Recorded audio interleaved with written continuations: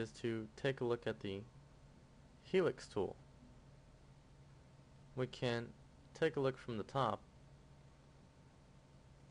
So we're looking from the top view.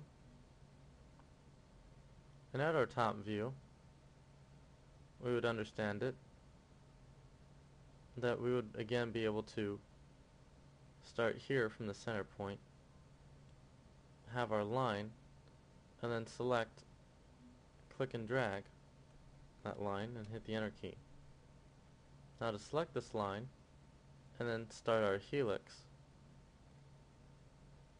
we would right click and choose our object snaps. We'll make sure that we snap to the center of the radius, or we can choose to the midpoint of the line.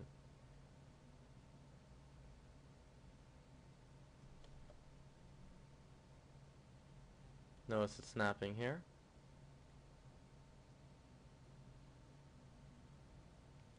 So once we're snapped, we can click and drag, specify the radius,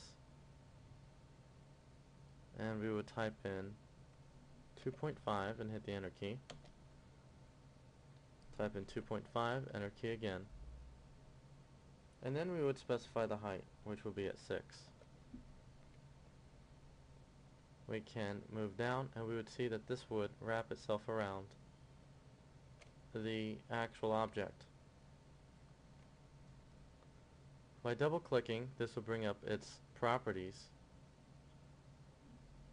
We're going to look at the turns, and we want to edit this to 10 to create our rivets.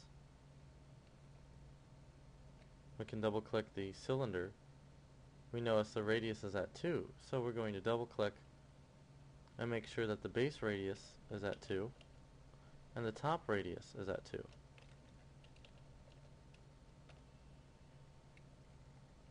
This will now wrap around quite nicely. We can choose to delete this here. And now with this, we're going to delete the cylinder that we have here. But before we do that, again we would want to create our rivets. So what we can do is copy it and paste it over here, or we're going to create a new one. Well, let's take a look from the top view, move over, select our helix, snap to the center or to the midpoint. Once you're at the center, we can specify the base, type in 2, 2 again, and then the height.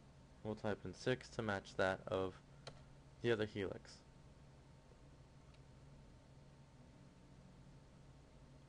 Now that we have the height, we understand that this needs to go downwards. Turn on ortho and make sure that we go down.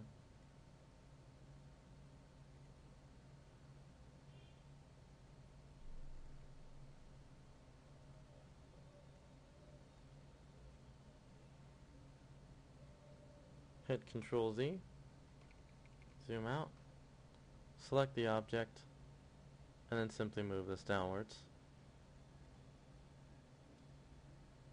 Double click and choose how many turns, type in 10 and hit the enter key.